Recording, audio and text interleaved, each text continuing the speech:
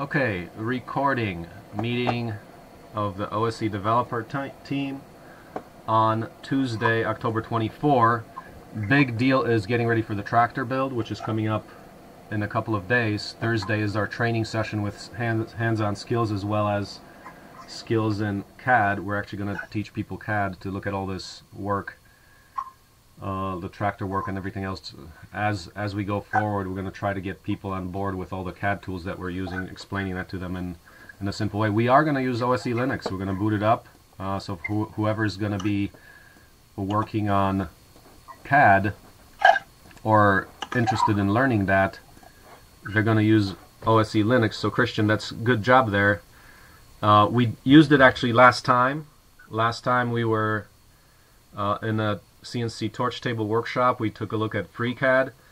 So it worked for some people. For some people, they just the one thing that gets people is people can't get into their boot screen. Like, they don't know how to do it. For my computer, it actually works automatically. I don't even have to go into my boot screen on I forget which computer it is, but for me, OSE Linux, if you have it plugged in, it just loads right up. So thank you. Yeah, so for me, I figured out that problem, Marcin. Yeah. It has to do with the type of bootloader you have. Yeah, it may be due to the BIOS, so it may be UEFI or the standard BIOS. I'm not quite sure, but probably you need UEFI. Now, is that something resident on the computer itself, or is that something on the ISO itself? It's on the computer. That's probably. I'll put in a. I may put that into the docs, so maybe we can print that out with on a page, and you can just give that around. So this shouldn't be an issue. Are you saying people can install a different bootloader on their computer? I wouldn't recommend that, but it's part of the BIOS, so it's part of something that's already installed and that's basically taking care of everything. The bootloader is already on the ISO, that won't cause any trouble. You just have to go in and configure a setting. Like, you have to change. Like, there's different bootloaders that you can. There are different bootloaders on your BIOS, and you can go in and change. I forgot which one I had to change it to, but it's like there's a less secure version. Yeah. Then you need legacy boot. Yeah. That's probably it. I'll put is that that in the documentation. And, okay. So you maybe have just to print out a page and you can put it onto the workshop, and then everybody gets it working, hopefully. Yeah, if you could do that. So I think the thing is that there's two different boot screens. One is the boot screen, like the select startup device screen, and then there's another. It seems like there's two types of different startup screens, right, or no? Exactly, that's right. The one, the first one that's coming, that's basically from your computer, that's basically a little chip on your main board, not even the processor, but before that, and that one is saying what should happen next. For example, should I go to the hard drive or to the USB? Yeah. And this one has to be configured correctly, of course, because otherwise it won't go to the USB stick.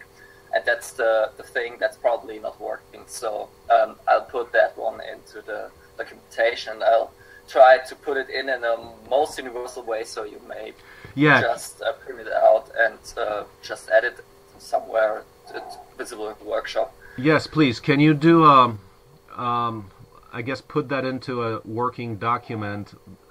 Basically, can you start a presentation on that such that I can just print out that one page and we can keep taking notes? So something that I can print on a single page. Can you do a presentation? Yeah, that's what I was thinking of. Exactly, that's what I'll try to do. Excellent. So yeah, that will solve that. That's good. We're nailing that down. Thank you. Okay, so let's continue talking about the next steps in line. So big event coming up this Thursday. First day is training day, and then 4 days of build. The GPS part, actually, it's coming along very well. There's going to be two people here from the Open Robotic System. It's called ROS, Robotic Operating System. That's Matthew Droder and another guy, Jeremy. And Matthew started rossagriculture.org, which is Robotic Operating System Agriculture, so applications of robotics to agriculture, so that's great. We're going to get that thing working. this time around. He looks like he's going to stay for a little longer to make sure that everything is working as it should as a result of the build. So let's talk about some longer-term plans, just for perspective. This is pretty much the biggest workshop of the year. It's scheduled. Don't have anything on a schedule after that, though I do want to continue running the 3D printer work. We don't have one scheduled for November or anything like that, so November is empty. But in December, I'm actually going to be going. I'm invited to Costa Rica and Belize. So there's some people there. So Scott Mader has been a constant contributor. He bought a couple of our actually brick presses. He took one down to Belize, and he lives down in Belize, and he's got friends in Costa Rica, and we're actually going to scope that out as a potential workshop for March. So talking about building a tractor and a brick press down there, which would be a first, really a first big international event if that does happen. So that would be very nice. How about OSE South? Let's talk about that. So with respect to longer term plans, September, I'm going to try to work hard and see if we can get our immersion program going by September of 2018. So that means 6 months of immersion training. It may be 3 months off-site, 3 months on-site, but starting with a really hardcore immersion deal that the expectation is as a result you're going to build yourself an open source microfactory. What else? So we do have, when we look at all the experience that we have built a lot of the different machines, torch table which we have to perfect, CNC circuit mill, 3D printers. We got some of the heavy duty machines like the iron worker, hole puncher, heavy duty drill press, like all those things we've already prototyped, and we want to add a couple of things like an open source portable welder, a couple of other things. But I mean, we're pretty much ready to spawn a micro version of a microfactory. With all the products that we have, we'll see how the tractor turns out. But I mean, producing 3D printers, tractors, brick presses, power cubes, I mean, there's significant production capacity right there, and we want to get people trained on that. And especially as the house gets rolled out, we just installed the stove, the hydronic stove. But with all those products, we got to share that with the world and invite people to actually take in an immersion program where the expectation is that you're going to do this for a living, because you can set up a significant operation. It would require a lot of commitment from the student side, as in there would have to be a way that we can get land and build the microfactory. So there's significant costs involved outside of learning it. And so for that, we want to have pull from the community, wherever the person is. Like I talked to Roberto about this, but can we get local supporters where they support you and support the student in their local area, such that there is significant drive that something really does succeed? So it's not just one person going off to the middle of nowhere and trying to start a microfactory. There's some resources that are required and involved. So we'd have to address that. And OSE's role could be the training, marketing, I would say, actually, the brand identity, and trying to roll out basically an open source franchise. How does that look? We don't know. We'll see. We'll check out what happens in Costa Rica as far as potential workshop and a potential site for another OSE branch. But I'm looking at, like, if things were to go decently well, 2019, what about, how about starting a branch site 2019? That could happen. So what do we do to get there? We continue developing the HR team, of getting people on the team, continuing the development. Like right now we've got decent development capacity, though our team is, I mean, it's still very small. So there's the development side, recruiting side, HeroX, the HeroX part. As soon as this workshop is over, I'm going to work on that and put up the Open Source Microfactory Challenge, where we put up a reward for doing some of these designs. So we can see that it might be our development team, as well as people who are just motivated from the HeroX Challenge to contribute to the actual project. So that could actually be a way that we're growing the team. People find out about the project, and of course we make it that the techniques that people use in the HeroX would be very open source centric. So we're using FreeCAD and so forth, and that will be part of the requirements.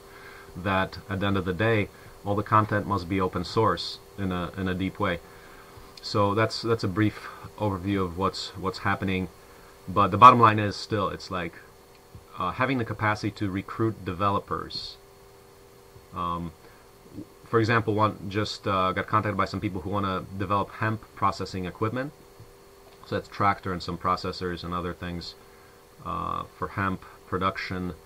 So I asked them, okay, well, let's try to get funding where we not necessarily develop the hemp equipment, but develop the capacity to get people to develop, whether it's hemp equipment or whether it's the welder or anything else. We really have to invest in the ability to get people on board. There's a lot of people that could be contributing here that are not, and we want to work on that. So without that's enough for the long-term vision. So continuing, let's see, do we have Lex? No Lex here, but there's a few people like Matt Droder and a couple others that are contributing. They're not officially on a team, but it'll be good also to log their hours. So Lex, if you are seeing this, if you can open source the actual site where we can create new timesheets, I think only admins, I think you and I, who are admins on that, can do it. But it would be nice actually if somebody joins the team and we can send them to the osedev.org and say, okay, start logging, so we don't have to carry that burden of having to set that up. They could set it up and then embed it in their log. So it's just distributing the tasks. That it's simply enough to if it were simply enough to set up the timesheet keeping app, which we all have embedded in our teams, in our work logs, that would be very useful, specifically for that purpose, not on a full-time people who are on the OSE dev team, but just for certain ad hoc contributors who are serious ad hoc contributors, like Matt Droder, who's working on the GPS tractor, for example. He's not officially on a team, but he's going to do that for this project, and he may or may not join the dev team, but we're missing the logging of their hours. Next item. So let's go through what we have so far. We're moving right along. So if you guys haven't seen let's see, the microtrack latest updates we made a few changes. We're going to migrate to this faster motor. Let's see, let me open it up in LT MasterCAD. No, MT MasterCAD. We're very, very well designed on the microtrack. The live track is pretty much a generic design. It doesn't have a lot of the details filled in, but we will do both during the workshop. We've got about 14 people that are attending. Let me boot this up. Roberto, did you get a chance to do the update since I checked last night? That's the version of the file I have right now. I uploaded a new version today. Okay, so let me just download that right now. Yeah, so it's pretty sweet. We're trying to pack more action into that platform to basically, if you want to do 32 horsepower, that's MT MasterCAD. Let's do MT MasterCAD. Yeah, so Roberto's working on a part library. He's doing a lot of good uploads there. Okay, as that downloads here, let's see, updates on the robotic tractor. We're continuing the meetings. Tonight we have our next meeting in series. We've been meeting for the last 2 weeks, so that's continuing. What you see here is the actual simulation, so it's very cool. One of the guys there put this microtrack into the simulation. It's called Gazebo. It's an open source package, but he's putting in all the the inertial properties, the hardware properties of that thing, so that when you impose code for the GPS control, you can actually simulate it in this package called Gazebo. So that's looking pretty impressive. I mean, that's pretty state-of-art stuff. We're simulating what the actual code, the control code, the GPS control code would do on a real Earth terrain. You could even see the drying cracked ground here. This is good. Okay. Back to, so let's see. Let's go to the microtrack as it boots up. But let's see, Josh. Maybe we can fill in on where we are in the.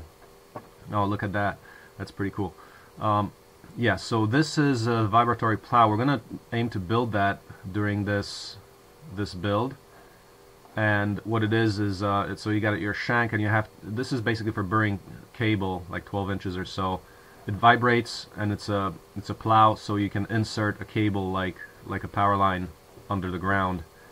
And we have the motor with an eccentric. Yeah, look at that. I mean, that's pretty sweet. Here we've got this PTO motor right here with an eccentric weight between it.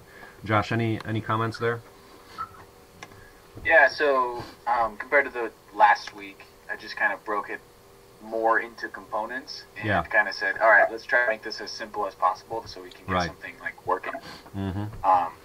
So yeah, I did a little more research, and I found out there's these things that they call them like subsoilers, and so they've got kind of this kind of shape where instead of feeding the tube in from the top, kind of above the shaker assembly, you actually end up with you just have a hook down at the bottom of the shank, kind of on the opposite side of the shank from the tractor, and you just actually attach your pipe to that. And so it just, as it's digging in, it just pulls it through, as opposed to trying to feed it through, which is another style, but I just thought seems a lot more complicated and difficult than it's just an extra component. We've got to do a big bend in our pipe and stuff, and it was a little bit more work than I thought we might have for now. So I was just trying to make it as simple as possible, and I still think we could have a module like that. I mean, we could change out the shank and have the geometry change a bit, so that then we have a way to feed the tube in or something. But and then the goal here is maybe we don't get this shaker assembly working. Well, let's just try it with pressing it into the ground, and this would be a way to maybe make that work. So. Okay, yeah, make the shank here. I'm looking at some of the details. The shank should be one inch. Make the shank 1 inch thick. Cool. It looks like you got pretty thin. Looks like the plates you have, like the thing that's the motor is mounted to, I would make that all 1/2 inch plates, except for the one that's on the motor itself, because we're kind of like running out of space there. I would say close it. That is 1/2 inch plate. That is? Like the eccentric weight, all that's 1/2 inch thick. So. Oh, okay. Yeah. And the shank I can make thicker. Okay. Yeah, and can you make it that the eccentric is, can we get the eccentric just a little wider and less, we want to enclose that so nobody gets hurt on that, so like maybe put a guard on top and bottom. But I think the weight can be smaller in terms of diameter. Seems like it can, but we can play with that. So that's supposedly 5 pound weight. Yeah. Yeah. Just what I was doing based on like standard density of steel. Yeah. So we could make it smaller and thicker, because that spline, weld-on stud spline.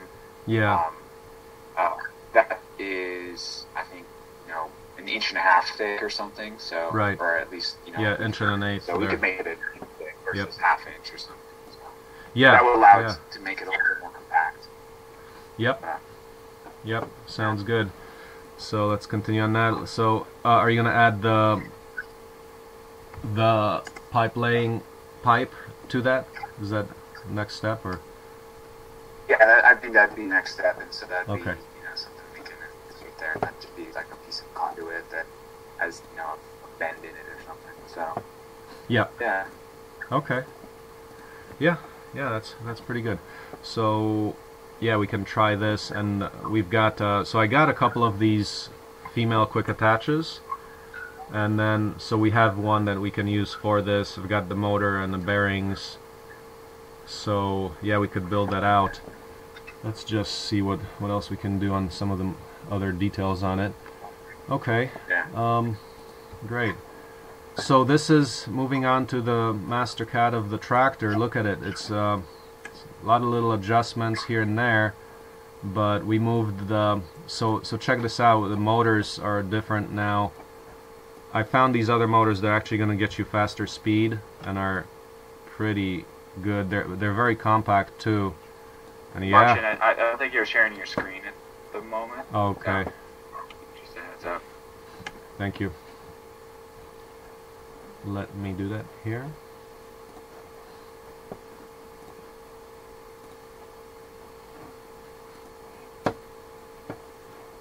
Alright. So, yeah, looking at the micro track here, this is good. So, taking the look at this. We're using these other style of motors. They're still quite strong, not as strong as before, but very compact. So you can put the motor actually on the side because it's very flattish. And let's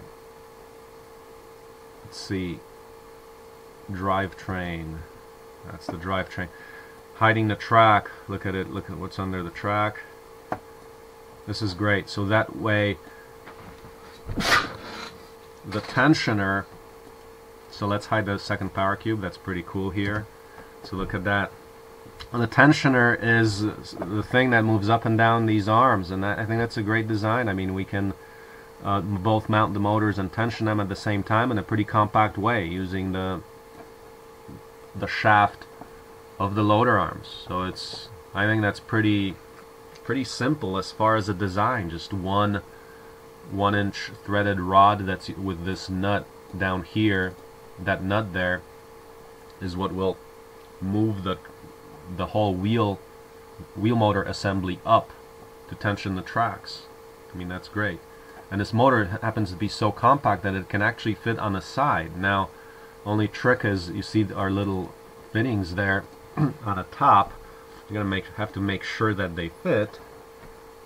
And when you put the tracks back on it, if we try to see where the fittings are, it's getting a little tight there now.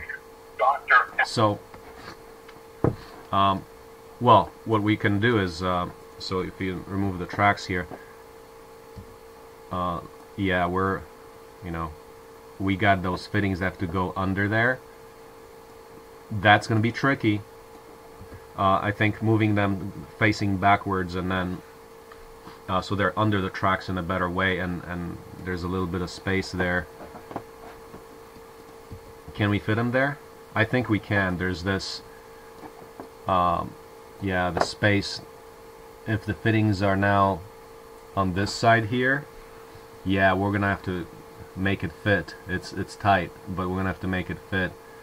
And the other option is also possibly facing the fittings down, so they're even further away from the track unit. So that's gonna be, I can tell you right now, that might be challenging. We'll have to figure that out as we actually build it. It's going to be a little hard to in the CAD here, because those fittings are pretty small. Like, they go in there, they screw in. You don't know exactly how far they're going to screw in until after you actually have all the parts very specifically. But the only thing I can ask from this design right now, Roberto, is where you have this mount plate. You see the bolt holes right there. What you want is this mount plate in order for the fittings to make sure that they're going to be not hitting this. See that mount plate, this front face of this mount plate there cannot be above the dimensions of the motor. Can we do that? Can we squeeze that around such that this protrusion here, yeah, this could be critical here. This part right here, we want to try to make it as close to this face as possible. So if we put the fittings to the side or to the bottom, yeah, like especially the bottom. If you were to put the fittings at the bottom, the only way they could go is down. We cannot make a bend here because it would go into this plate. Does that make sense? And is it possible yeah. to do? We can shrink down this holding box a little bit, right? This part here. Or is it really tight around the body of the motor already? Yeah, the motor is in contact with the it's in contact? vertical. Okay. If that is the case, only thing I can suggest is, yeah, because what about on the bottom too? Do you have any space on the bottom? You can probably trim it down on the bottom, right? Yeah, it's possible. Definitely trim down the bottom. And the sides, if we cannot trim it down, we might have to live with it. The worst case is if there's a conflict and we need to put those fittings towards the back and make a bend, we can just grind this down and make room for the fittings. But yeah, it's I can tell you right there, that's we're getting this really nice and compact here, and we're working with, like, right under the tracks. That's going to be might be a challenging. Hopefully it's really easy. I could see, for example, if the fittings are facing down, there's definite space there. But once again, the hoses have a certain bend radius, so you want to make sure we can fit this all. So I got both straight and angled fittings in order to make it fit, and we'll make it work somehow. But yeah, that's really good. So this, I think the tensioner here is really nice and compact, very simple. It's very accessible as far as the bolt to tension it. You screw the threaded rod into this top nut, and then you put this second nut to lock it, and then you do the tensioning with this third nut. It's all good. And yep. Are the existing motors that are going to be reused, they have to be reworked to meet the CAD now? Is that kind of they're going to have to kind of get those to match, right? Well, here we have the new motor, so that's already done. But the other motors, the former design is still good. There's nothing wrong with that. Those are...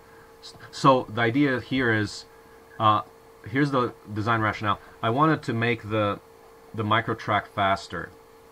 The max speed we could get on the big motors would be 3 miles per hour, and that's if you have their series in parallel drive, where you either, in parallel, you're dividing the fluid into the one side and the other side. In series drive, you're going from one side and then to the other side. If you do that, you cannot turn in series. You can turn in parallel. We have a system.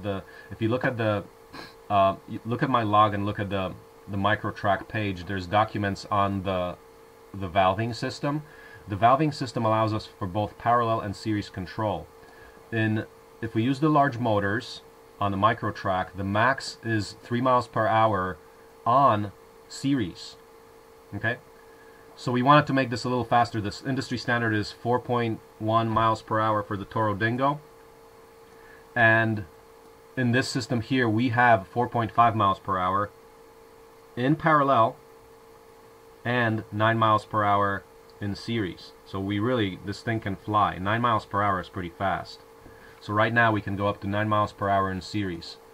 That's good for travel. It's not good for work. I mean, that's if you want to move the machine, from a mile down the road, you can do that easily.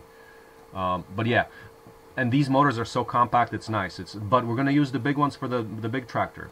For here, the big motors are overkill. For here, the small motors here that we have, which still have 6,000 inch-pounds. That's still very significant. That means we're going to have 2,500 pounds of drive force on this little tractor, which is very good, as opposed to 7,000, which is overkill. But we're going to have 7,000 on the big tractor. So using the big motors on a big tractor, we go back to our normal 7,000 pounds from 2 motors in parallel. So that's the idea there. We have the big 45.6 cubic inch motor that stays as is. Here these are 15.9 cubic inch as far as the volume of their internals. Yeah, so that's that. Abe, does that answer all the questions there? Yes, I think so. So these are a new, completely new compact, and the existing motors get reused on the larger tractor design. Yep. So what you're seeing here is, instead of using we could have gone with the same motors to reduce part count drastically. Well, not drastically, it's just not using different motors. Like, I do like the idea you have this construction set and then you have a finite number of parts. You're not spawning out into all kinds of, hundreds of different parts for everything. That's what we're trying to get away from in the Global Village construction set. We're trying to say, what's the minimum set that can do everything? Well, here, we went away from that rule a little bit. We could use the larger motors at slower speed, but I think to have this better functionality in terms of speed, That's good. And this means, I mean, this machine right here is, I think the design that we have, we'll see what the results are in the real build, but I mean, it's really good. I mean, it's super compact, I think well designed. Here, I mean, we've got the Bobcat quick attach, right speed, power is 32 horsepower. Toro Dingo only has like 25 horsepower or something like that. So we got more power, more speed, lower cost. It's pretty good. We can, I mean, if this really works out well, I'd love to run workshops like this everywhere. I mean, this is a really, I think, pretty decent product. So we'll see what happens. I mean, this could be, I mean, possibly this is a killer app right here, especially with the GPS and the remote control, where we're getting our hands on the remote control GPS. I mean, that's a pretty elite function. That's expensive in the marketplace. If we could open source that, that's a lot of good for the world. So, yeah. What are the outstanding steps here? I think, I don't know, this is it. Outside of shortening those those plates, if we can, a little bit, and probably from the get-go, I would say let's start with the fittings pointing back. Yeah, I mean, we don't have to worry about it. We'll do it in practice. Just leave that. Don't worry about fixing that. But definitely trim up the little bit here. And the structure here, this whole idler, that's a welded assembly. There is basically this pipe, kind of pipe section here, which will straddle the 4-inch pipe, 4-inch tube here. That's all welded, just cut and welded. We can cut all these flats off on the ironworker machine. We can construct this pretty much from flats, half-inch flats, cut them to the right size, and then weld them together. So that's doable. And the good thing about the big tractor is that we can use, once again, it's the same mechanism, same kind of tensioning mechanism as on a big tractor. Some of the big features of the build are going to be, as far as fabrication challenges, it's getting the geometry of the arms, cutting those out. We don't have CNC right now, so we're going to cut it by hand, and that's okay. I think what we can do is print it on pieces of paper, put them together, and like trace them onto the metal or something like that, or just take measurements and just trace them onto the piece of metal. But probably printing, I'm going to see if we can print it from just sheets of paper. That would be the most secure way, and then we can transfer that to the metal. Yeah, that's good. That's good. What else to be said? I mean, look at the Bobcat quick attach. We had so Roberto, he widened out. He made this the standard Bobcat quick attach. Other than that, okay, one detail here, we got those pieces off the shelf. So Roberto, actually, that piece here, we're not going to have that. We're just going to use the one that's off the shelf, that assembly off the shelf. So it's going to cut off there, which is fine. That's all right. It'll just mount, like the mount itself. No, the male part, that piece won't bend. So maybe if we can change that actually too. This is cut off. That piece right there is not there. That section of the piece is not there. It ends right where you have the mount for the arm. But yeah, if we cut that part of the main plate, yeah, how are you going to fit the female plate in the you mean sides? So it doesn't move side to side? Yeah, that's the function of the right. It is. Plate. Now also what happens because of these pins, you're not going to be able to move side to side either. These pins lock it in place. Does that answer it? Yeah, but that's the bottom of the plate. But what about the well, because bulb? Yeah, I mean, you're right. There is room for torsion on this. Yes, if you don't have this all the way to the end, you will be moving the top just a little bit, but the bottom will lock it in place so it won't move all the way. Typically, if that happens not when you're moving straight forward and back, If you're just digging straight forward and back, you're not going to move the bucket. But if you are turning and digging at the same time, you're going to put a lot of force on that part, in which case what you're saying is correct. So, but to do what we have here, we'd have to weld an additional part onto the quick attach. So if you look at, so Amazon, no, let's look at, yeah, if we go to Amazon, let's take a look at the actual part. Bobcat quick attach, because I got these right off Amazon right here. So these ones, so you see they end, so we'd have to, for us to do what you're saying, we'd have to weld additional piece to it.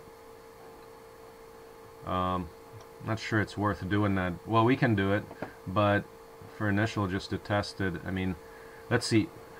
What's the advantage of having this go out all the way? Well, this is is that this length, the width right there, is that's 42 inches, right? Or 42, correct? Yes. Yeah. Yes, So, 42. Well, but also notice that the outer side is 42. Yeah. The inner side. Yeah. Yeah, we can do that. It's not a huge deal, because think about also this way, if we can use this Bobcat quick attach that we have already to put on larger implements, such as a 46-inch mount bucket or something like that.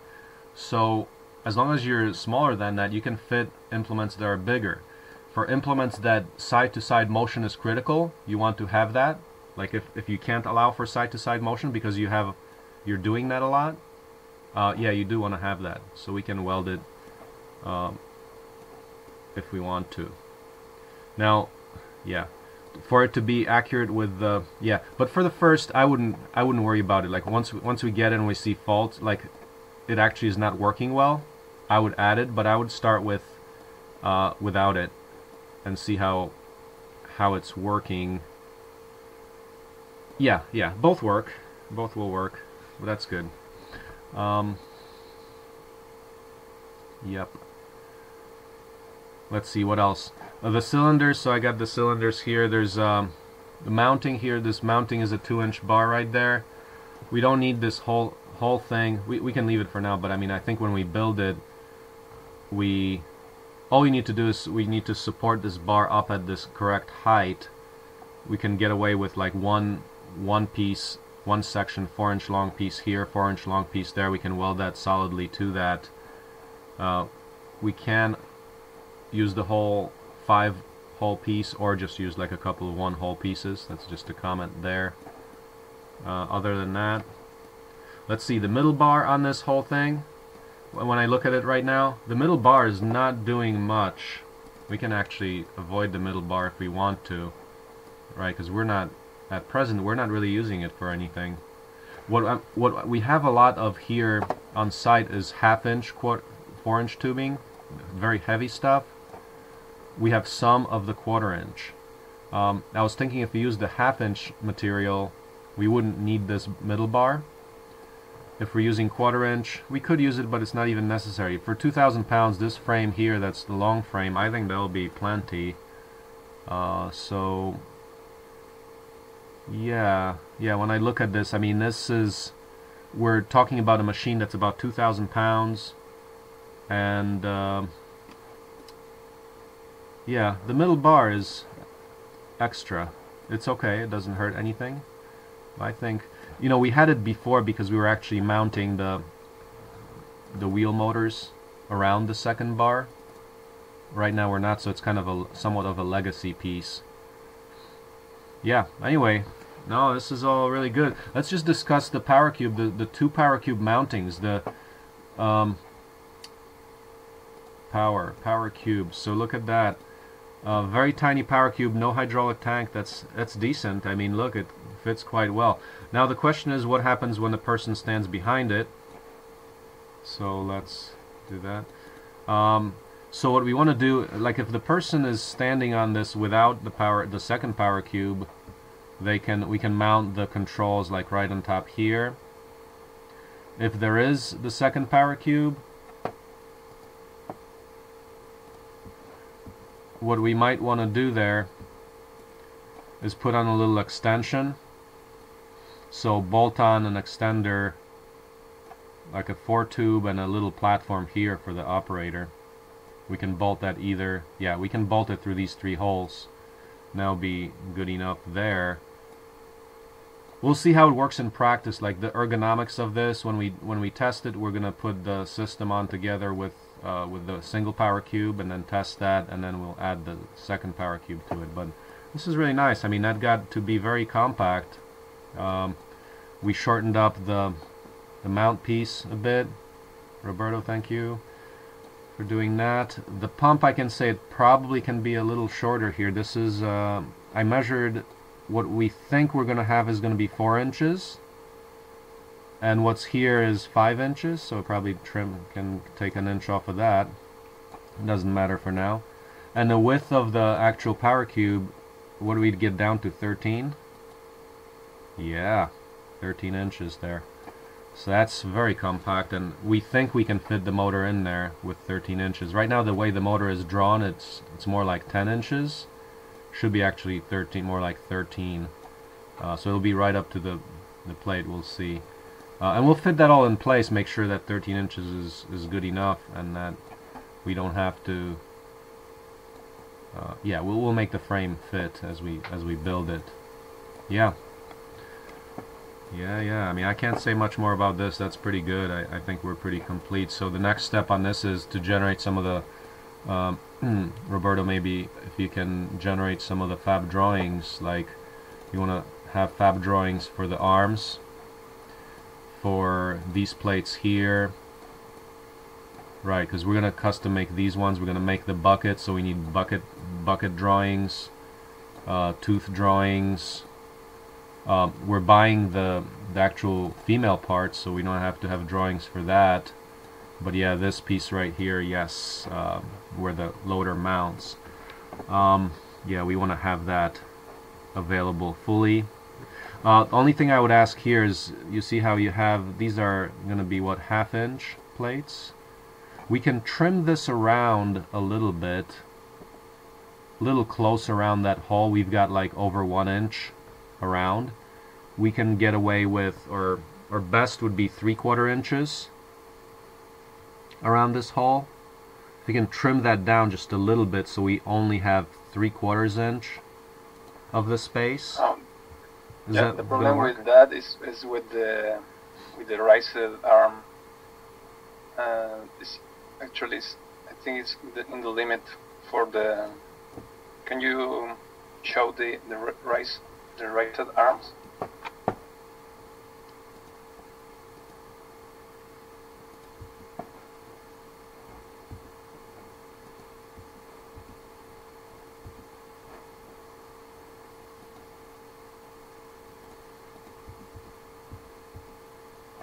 Yeah.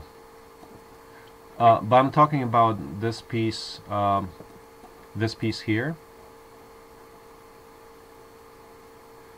Trim it. I was asking about this piece here, the green. You can't trim it. Can't you trim it like 3/4 inches away from the hole? It's just this little piece here. It's just a little excess. Don't need this. Does that make sense or no? Or that's not doable?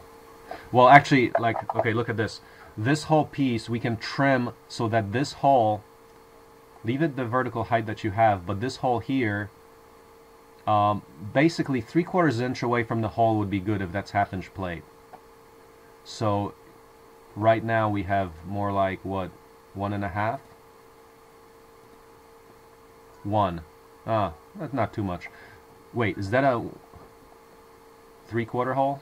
Actually, the cylinders I got are 1 inch hole. Yep, yeah. Please expand that to a 1 inch hole. And this bar material, make it stick around only like 3/4 inch outside of the hole. That's all we need. We don't need that much. It's just a little excess. Yeah? But those cylinders are 3/4. Yeah, the ones I ended up getting. The bolt. Yeah. I got the same ones that, like, getting another cylinders. Yeah, the ones that, yeah, wherever we got the 3/4, they weren't available or they weren't as good. So I got ones that ended up being one on each end, which is better, so we don't have to have 3/4 pins. We have all 1-inch pins. So those, yeah. Let me just go to the work document there. So if you go to my log, just verify that I put the cylinders into this master bill of materials, which would be on that would be under Microtrack V1710. There we go, BOM. Where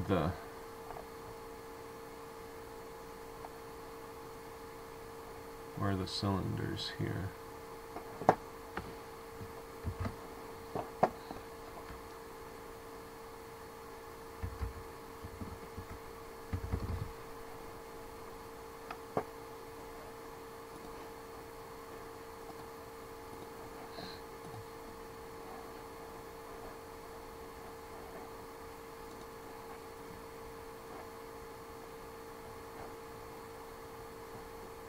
I don't know why the cylinders aren't in there and they're not. Where are those cylinders? I have to go to my email. I guess I didn't put them in.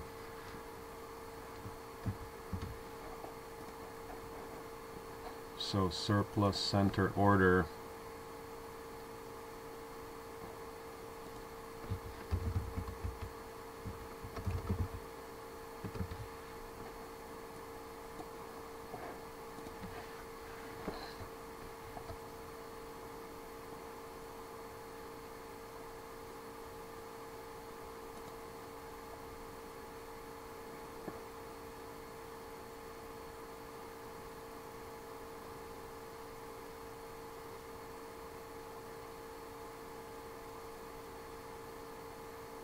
Where are those cylinders?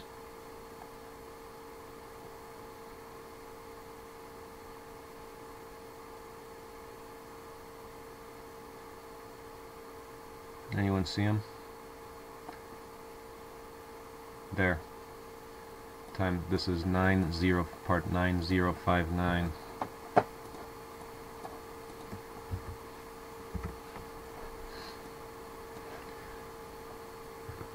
What? What is that? 9059. What is that? I don't know.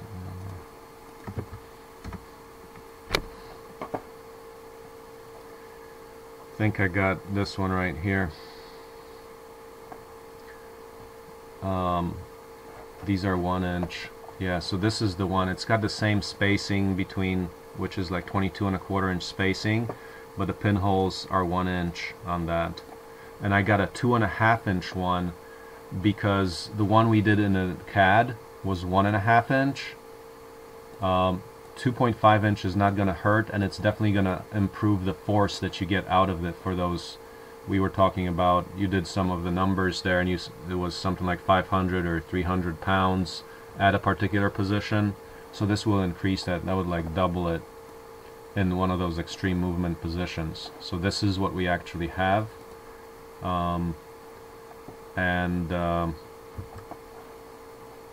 Roberto, I'm pasting that in the chat. There it is, so you can take a look at that exactly. But it's the same length, everything is the same except the thickness. Now it's going to be a little bigger, which is fine. Okay. I put an image in the team the meeting document. Yeah. To show you the position of the loader arm respect the metal quick attach plate, and that's what you're saying. Just almost together. So let me see that, if I see that there. Oh, so you put it all the way out because of the location. I see what you're saying, and you are right about that. So you put it all the way out so you don't hit this thing here? Yeah. Okay. Yeah. That's all right. But you can still trim on this side, this edge here. You can still trim this farther away piece. Does that make sense? Yeah. Yeah, because right now, what do you have? What is that distance there? 3? No, wrong. How do I take a look at that distance there? Well, this is to there, it's 1 inch, and you got a little more. Yeah, you can trim it down to, so it's 3/4 away from that hole. Because what we're going to have there is also, we're going to weld in a bushing. Yeah, like a little bushing that reinforces that hole a little bit. So it's a detail, but yeah, we don't need all that over 1 inch. Just bring it down to 3/4. So yeah, is that all right? Yes. Yeah, let's do that. Yeah. No, I see what you're saying. Yeah, so it does have to stick all the way out there. That's good. Yep, so you got the clearance right there, which is important. Okay. Yeah. Good. And we're making the arms out of 2 pieces of metal, and it's nice how the cylinders are actually on the inside of that. That's sophisticated. No, that's good. That's a nice fit. It kind of serves the double purpose. It protects the cylinders. The arms protect the cylinder, and there's a convenient mount point when you allow the space underneath to be open. Yeah. All right. So what else about this? I don't think I can say much more about this. Yeah, I mean, this is what to do here. I mean, we're done except for generating the CAD drawings, basically fabrication drawings. So basically extracting some dimensioned drawings, drawing dimensioning workbench, loader arms, bucket, plate, everything that we're not buying. The only thing we're buying is the male part and the female part of the quick attach. Everything else we're making. We also want to have a sprocket CAD for reference. We want to have the idler's CAD, the pattern for the wheel. We're going to have to make a couple more of those. What we're doing is we're recycling all the parts that we can from the existing 3-track devices that we've built, which means that currently we have enough track for 3 machines, or 2 machines if 1 track is longer. So let's move to the big tractor. So the big tractor has a track that's about 1.5 times this length. So what basically we can do, we can recycle all our tracks from last time, meaning 2 years ago, and still have the parts for that. Okay, let's see, anything else here? So vibratory plow, we got the ROS, we got this here. Does anyone else have any reports to share with the team here? Oliver, Roberto, Josh, Christian, Abe. Was wondering. Well, it's not another. Oh, sorry. Go ahead. Want to start, Josh? Yeah, go ahead. Yeah.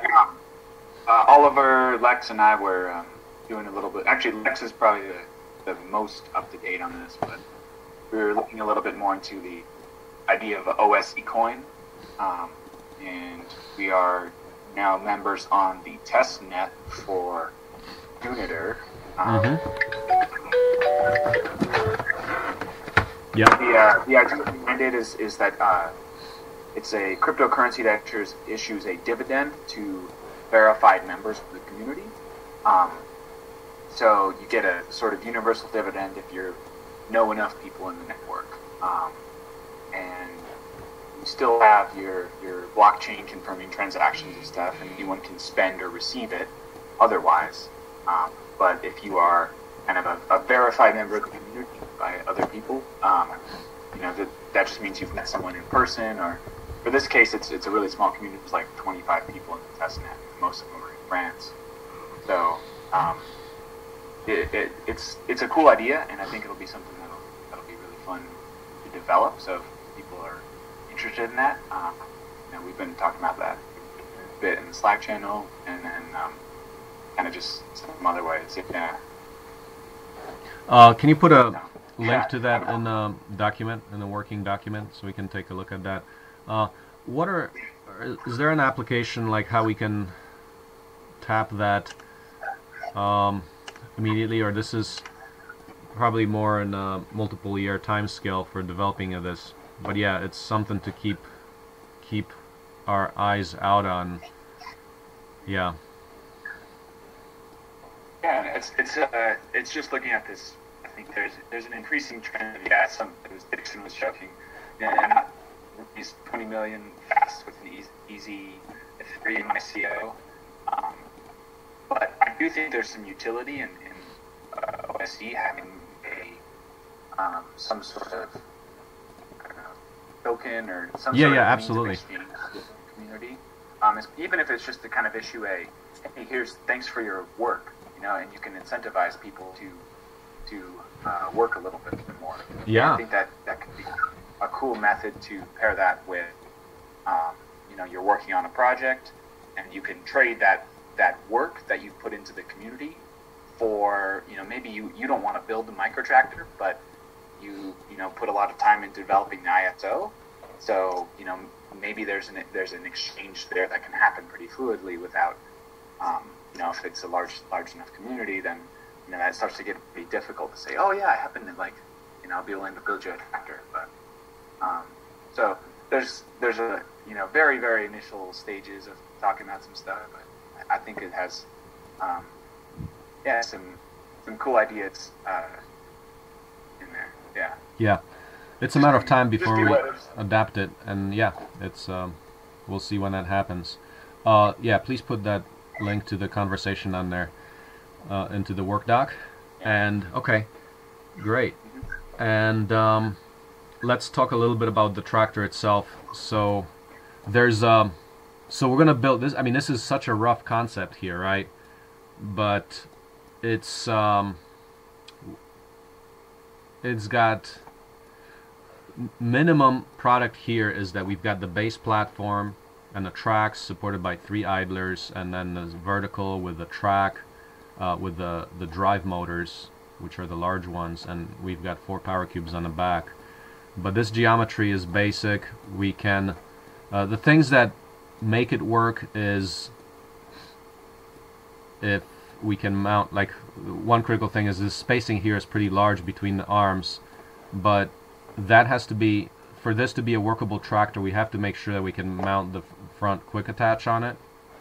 Right now the spacing is probably too large. What is that spacing? Spacing is 57.35 inches. That's too large. Those arms, if the Bobcat quick attach standard is to fit on it, we would have to bring it in. So that's the only change that can happen on this. So yeah, we're obviously not going to get all the details worked out here, but we can have enough detail that we can actually build a basic frame structure. The cab is a basic structure we can put on top of this thing. So we can have teams during the build actually work on the individual modules. For example, we've got joystick valves that will be used to do the multiple power cubes. The main proof of concept here is we're going to have one mother power cube that's got all the outlets to all the other power cubes. So one of them is going to have a hydraulic reservoir and cooler. All the other 3 are going to be the 13-inch ones that just provide the engine and suckle off the main power cube. The main power cubes are actually going to have to be on top for the gravity fluid flow, so you can prime all the pumps. The main power cube cannot be on the bottom because the top power cubes will have a hard time with suction. So, but that's some of the considerations. So the only thing I can ask on this is for somebody to actually do the fix the loader arm spacing. That's number one. The second part is we have 36-inch cylinders and 24-inch cylinders to work with. Okay, those are the ones we got. Those are ones we used before. Here, if this is a 36-inch cylinder, this may not fit. This cylinder might have to be mounted on the back here, on this back arm here. That's one thing. But given 36-inch and 24-inch cylinders, which is what we have to work with, we have to make the geometry work out to attach a quick attach on the front, and as I mentioned, the spacing is too wide, so we need to bring the arms in. Would anyone have time to work on that? So Abe, you think maybe you can tackle that, just see how far we can get on that? Or Abe and Roberto. Roberto, you're pretty good on okay. We probably need, I think we need to define some of a list of things to kind of finish up on both these. I was trying to find stuff to do. Some of the files I just got uploaded for more ease of editing on the details on the micro track, but on the big tractor, I see a lot of files uploaded, but I made a page for it, but I haven't got around to organizing more of that page in all the files that I think you uploaded. Yeah, Roberto, can you comment on that?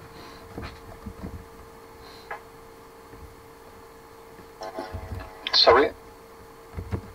Yeah, Roberto, can you comment on what Abe just said? Abe, did you hear what Abe said? About the uploading editable CAD files? I think I missed the last part of yeah, Abe, can you clarify what your question is?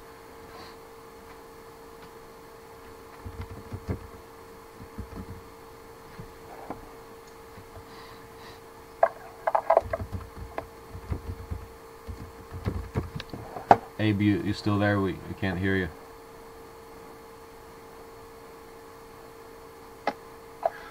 Oh, I didn't really have a question. I think we just need to kind of break down some of the last details to do on both of the tractors, so we know specifically what to edit. Right. That way we've got as many people as we can working on different parts. So. Right. I also think it'd be helpful to have.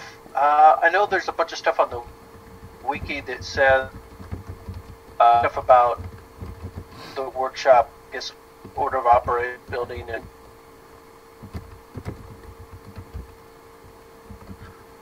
but I think that there's also those old parts that are being reused. So maybe if we get a list of that stuff going, and where it's going to, I'm not sure how much detail there is on the wiki, the documents. Have to look at some of those. You're saying you saw some of the work on the tractor construction set page. There's the build instructions. Yeah, those are kind of like rough notes. I'm working on that. I don't think you have to worry about it. I'm trying to put together as much. I have some diagrams of the hydraulics in there. Is that what you were referring to? Yeah, some build instructions. Yeah. That'd be part of it. Just whatever. Obviously, we need to break down the finishing details on the micro track, which I think we're getting close on. But it looks like there's a lot more work on the big tractor, like you were saying too. Yeah, I mean, we're not gonna finish like all the work on a big tractor, but yeah. So if you look at the notes, there's 4 items.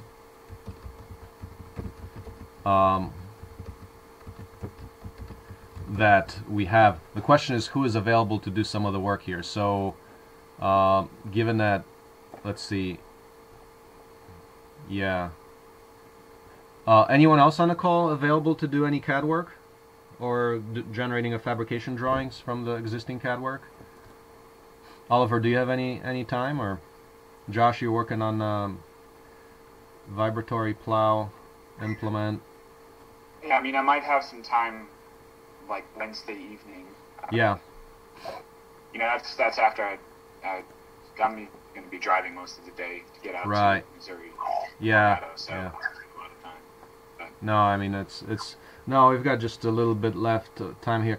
Oliver, you available by any chance to do any of this? Or Dixon?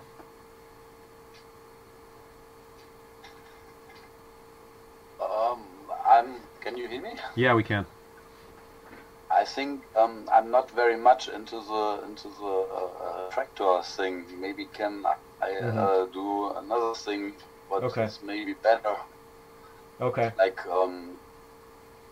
I would be interested in the in the FreeCAD workbench thing where Lex is at the moment in, because I want to deploy it on my own also. Maybe I can better do that. Okay. Tell me more. FreeCAD Workbench. Are we talking about the 3D printer construction set, or what are we talking about? Yes. Right. And I haven't heard much from Steven regarding that. But there's some work cut out to be done there. So if you feel more comfortable going with that, that's good. That is an important thing. Yeah, Lex has made a channel about that on the Slack thing. Okay. And, I think can you put that into the Can you put that into the working document, Lex? The link to the thing there. And we do have. Did you guys see the icons that we just drew up? That Jean-Baptiste just drew up for that workbench?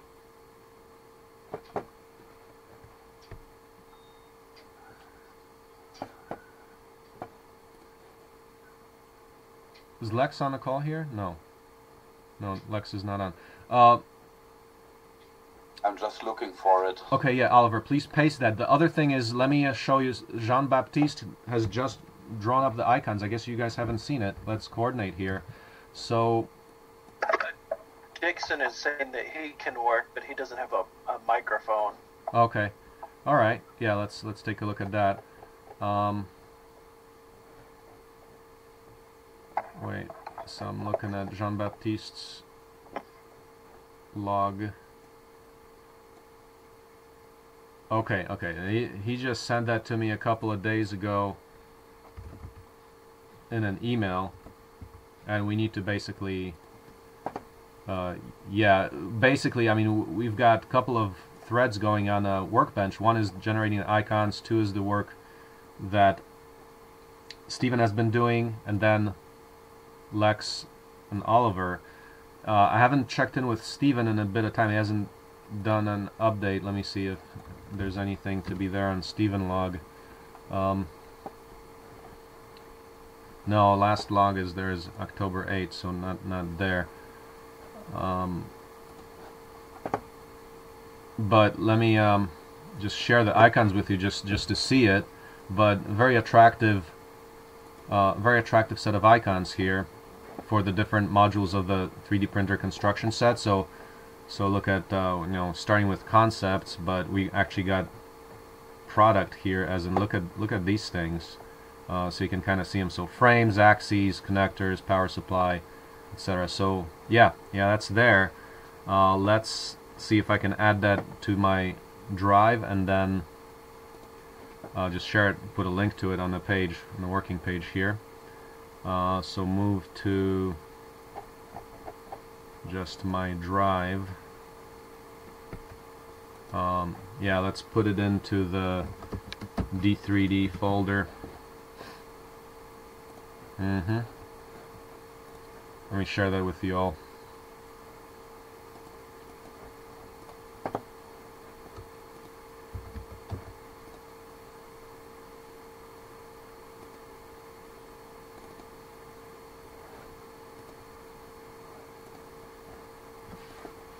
Okay, so yes, Oliver, definitely.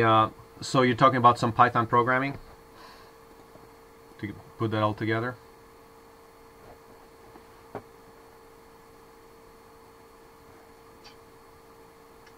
Yes, Python programming, and I want to try to deploy the thing on my FreeCAD, and I'm just checking for the links from Lexing. There's a OSE Dev workbench page on the wiki which describes that. Please link to that. And I'm trying to, how do I share this thing here? Let's see, maybe here.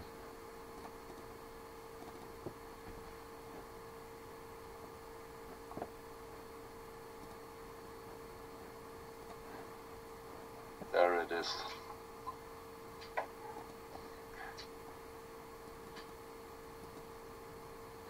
Yeah, here are the icons, and I have them on.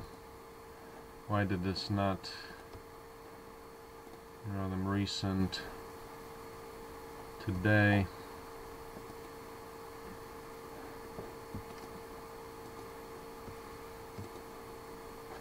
Okay, so I'm gonna add these to the D3D, move to the D3D folder. But yeah, that's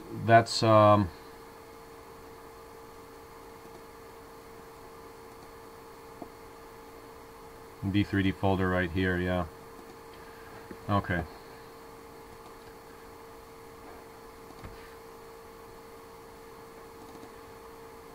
Shit. I can do it.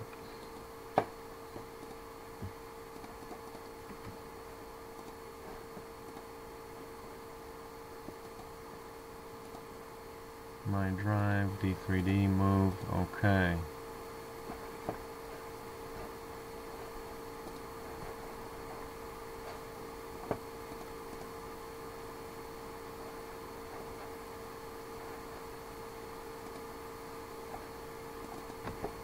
Okay, so I'm pasting this folder of the actual icons. Let's see, do we have a page on the...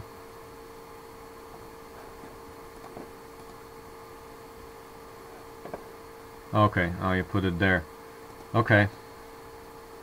OSE Dev Workbench. So if I go to the Dev Workbench, I'm going to put the icons right there. Yep.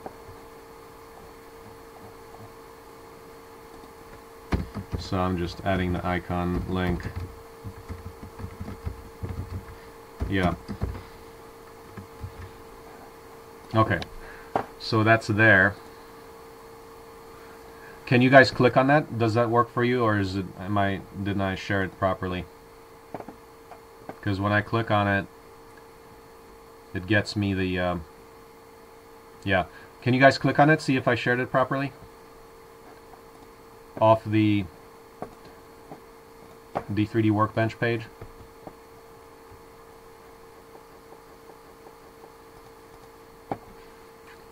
Yeah. Let me know if once you do access that. Okay, so Dixon possibly can do some. So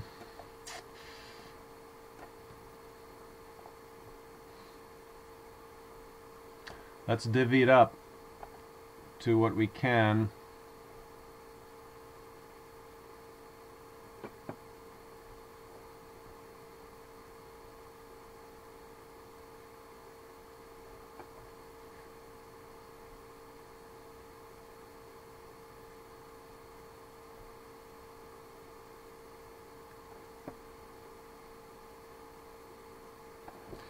Right. So, yeah, just right back to the notes on it. So, live track and micro track, the tasks are right there, and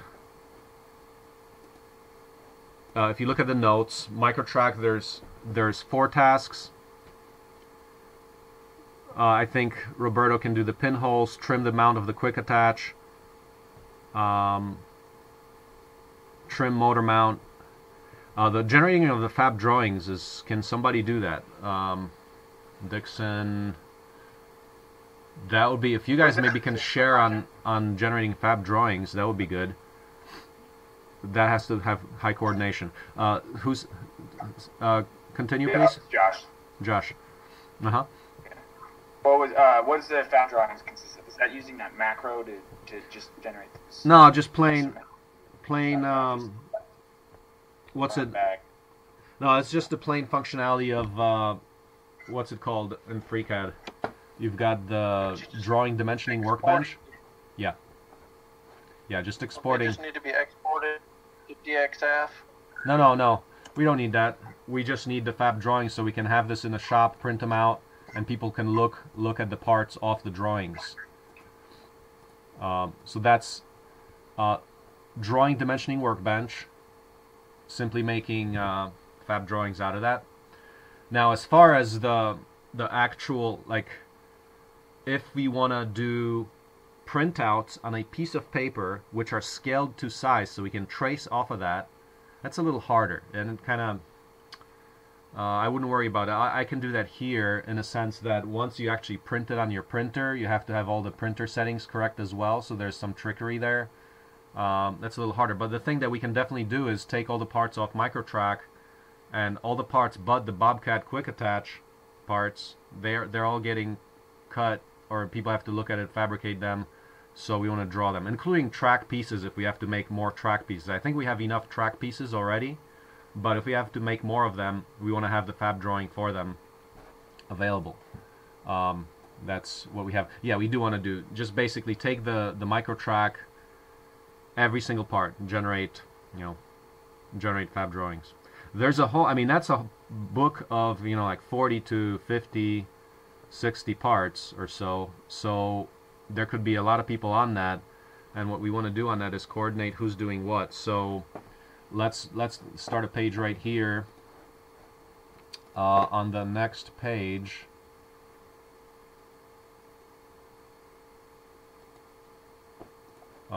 slide and duplicate slide. Let's put a list of priority list and names to them so we can coordinate. So fab drawing coordination. Let's call it specifically what it is. It's called dimensional drawings.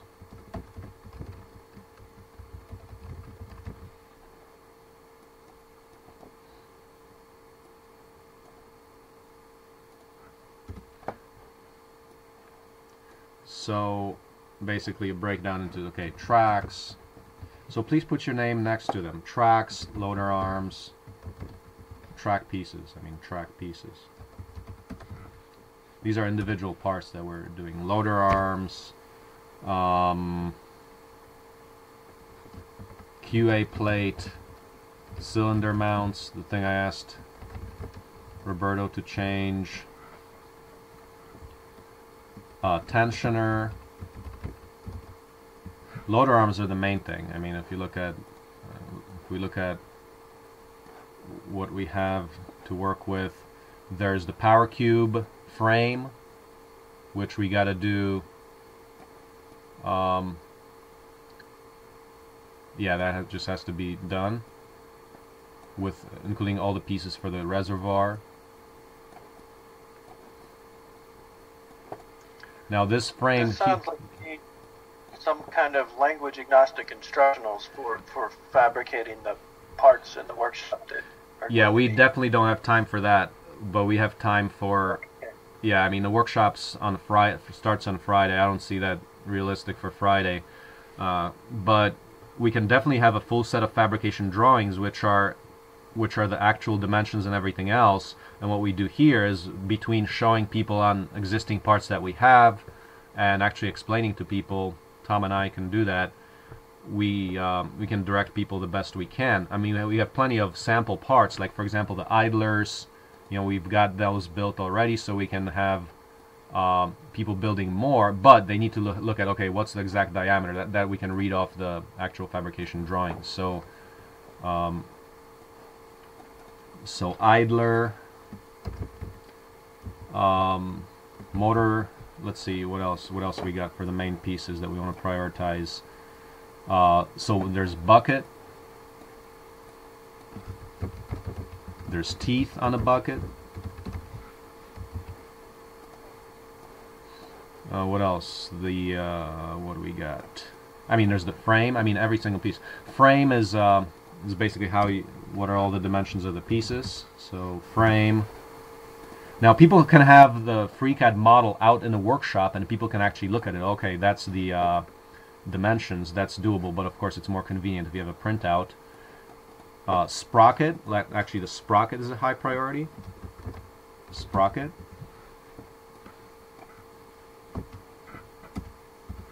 Loader arms. Loader arms. That's number one. So that's the highest priority item. We should label them as numbers. Loader arms, sprocket, QA plate, cylinder mounts. Tensioner is before that, because before we put the loader on, we gotta put the wheels on. idlers definitely, bucket is later. Let's call it second tier. Teeth on bucket. Frame is first tier. I mean, frame is number one, really. Frame, loader arms, sprocket tensioner, idler. Track pieces. Track pieces are second tier because we've got all those models here already. We're not sure we're going to need to make any more.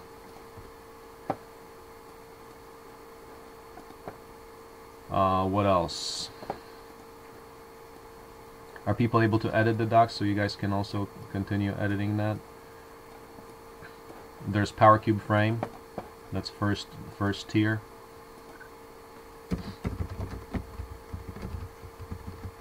Hey Marcin, what do you think would be priority? I mean, finishing up some of these changes in Power, do you think it's more important to get some dimensional drawings for the on the micro track, we're finished. There's minor modifications to be done. There's the pinhole change, the trimming of the quick attach pieces, and trimming of the motor mount. I mean, that's little detail.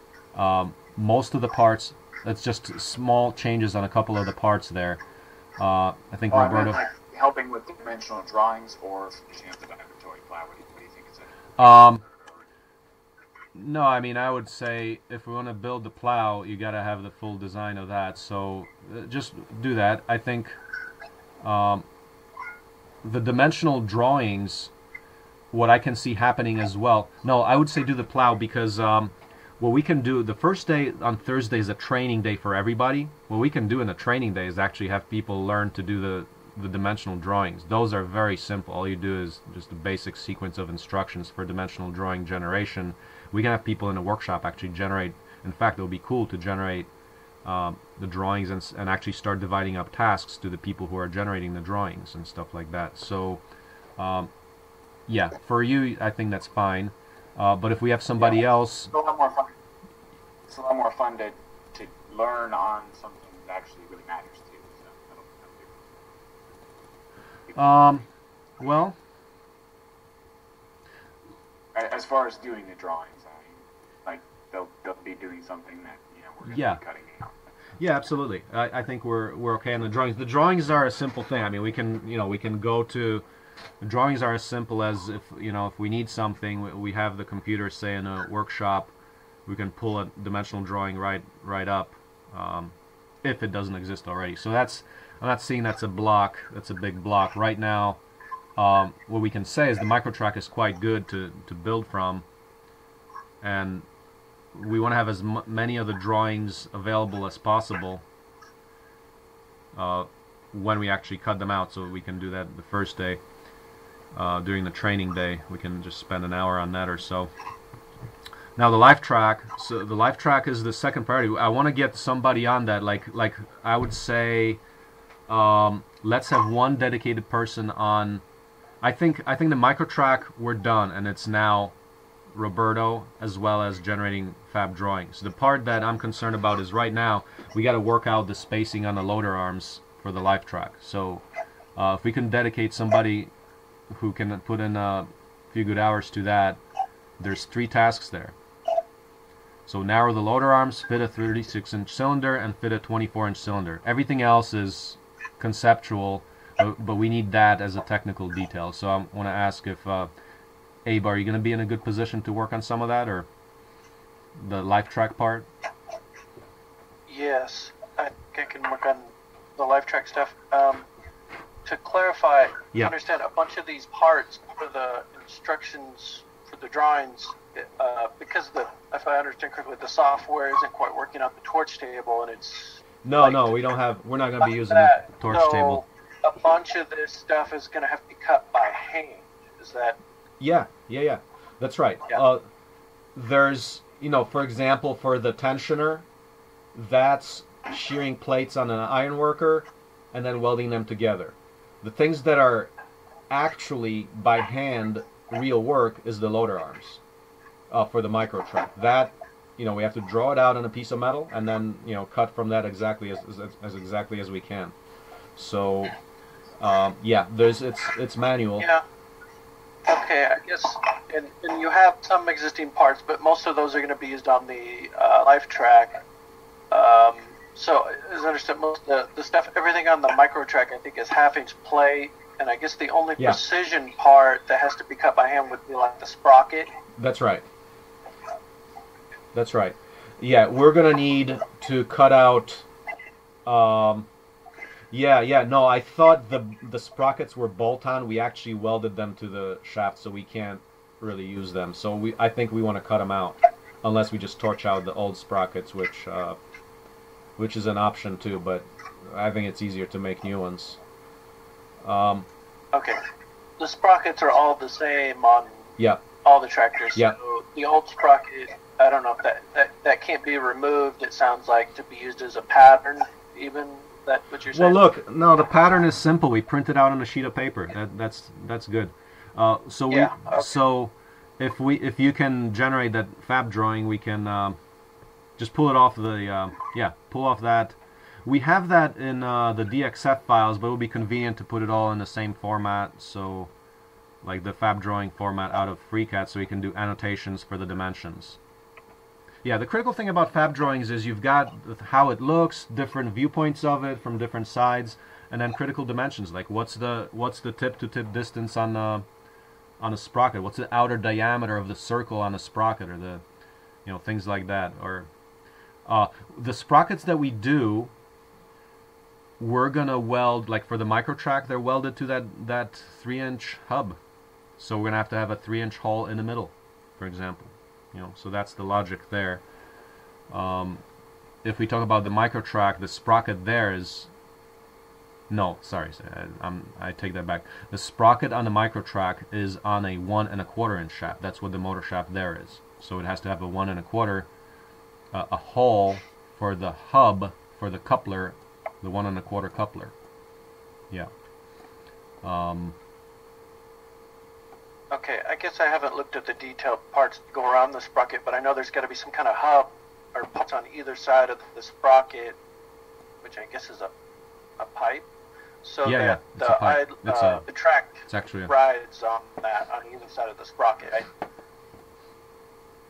So there's quite a bit of instruction on assembling that has to be fairly precise. Yeah, but it's one of those things that, we've got the motor here. It's like, yeah, it is. But that's why we need the fab drawings. The fab drawings are, okay, so the way it works is we have the fab drawings, and, I have to explain what happens in a workshop anyway. So what we do is we explain it. We say, okay, you put it together such and such, and here's the dimensions, and then people figure it out. That's pretty much how it happens a lot in the absence of complete build instructions, which are step by step. 1, do this, 2, do that.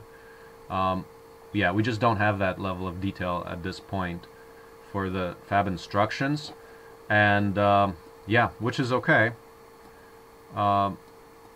because if we have the fab drawings, you can set people going on the different parts. Yeah, I know before it looked like there was still some of those compound parts in the master anyway that didn't have more detailed components uploaded in files elsewhere, but I think that's kind of changed. I think. But specifically what? A bunch more. No, I mean nothing. I don't see anything missing on a. You can edit to break down for the drawings, right? And that would include the idlers, because some of those have to be made. Oh yeah. I don't know if there's those idler compounded. I don't know if I saw any. I mean, they're probably the same as whatever previous work was done. So. Right. I guess first look for any previous instructions. Right. I mean, here, let's see, Roberto, I think, how many of these things are individual parts? It should be just about everything here, because, for the sprocket assembly, we got that all catted up properly. Yeah, we should have just about everything. I think for the idlers, they should be, the pre-compounded versions should be there. No, they are in previous versions of the microtrack. Okay, then maybe not. So, but can't we, for example, Yeah, go ahead. Sorry. Go ahead. Yeah, I'm not sure even that the idlers were separated. Oh, they weren't? into components. I remember I saw sub parts for the idlers, but I'm not sure. All right. Well, okay. So, if, for example, if we don't have the idlers, then the second substitute is we need to do what we have. Like, okay, for Thursday, for Friday, there's not enough time here. So what we can do also is we take this, we do the ruler, and we take measurements, and then get a printout of that. That's like the worst case scenario. But now we can say, okay, that thing is exactly 11.7 inches around. So things like that. So if we don't have it, we got to just substitute and do whatever screenshots we can do to get out of them, to get the proper dimensions. We can the idler and use the 2D view tool in the draft workbench, I think.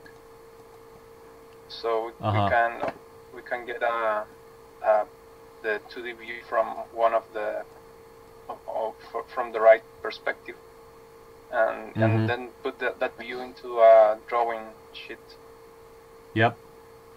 So if we're in a draft, so let's take a look at that. So in draft workbench, can you walk me through that? So for example, if you got this, front face of the idler, I'm in drawing dimensioning, in draft. So say I got that plate, what I do there? You have to go to the front view. Okay, so I would go into orthographics. So we got front view.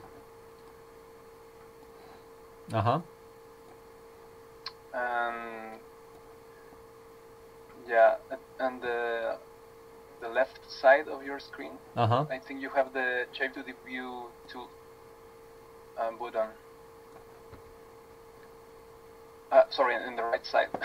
Sorry, at the end of the right side. And then to the right side here. In the toolbar. Or you can go to the draft menu also. Draft menu, shape 2D view. Okay, I clicked on that. And then, let's see. And then I got a shape 2D view. Yep. Yeah. And then from there. Well, let's see, we can. I got this thing hiding this thing. Shape 2D view. Now, yeah, what do we do with the shape 2D view now?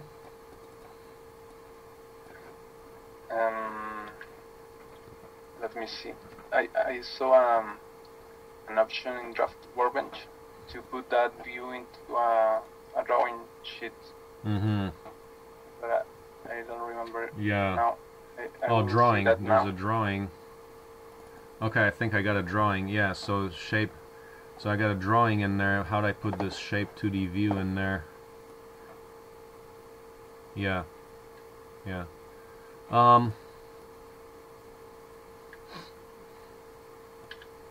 What I said. So let's coordinate that.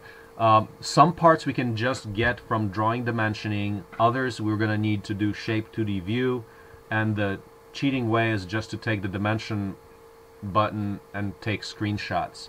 But what we want to do is the coordination is main key here. So please, I would say let's generate, since this is our working document right now, start pages right in this working document so we can pull off all the material that we have from this doc, and we know where it's all at.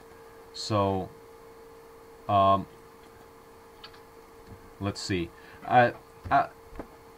I mean, I can work on some of this here too. I mean, we can work on some of it in the workshop itself. But I would say to prioritize things, Roberto, if you just finish up the little details and then maybe start working on extracting the different fab drawings. Let's go dimensional drawings / fab drawings. Yep. Coordination. And put your name by what you're doing, and then put a link to the page you're working on so that we know Like this would be our master index where people are pulling from and make sure there's no conflicts.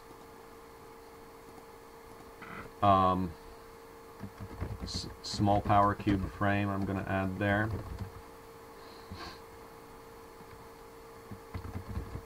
There's a power cube coupler.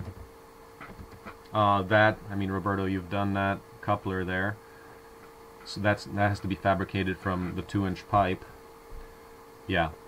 We can basically, as we walk through the machine, we can add parts here.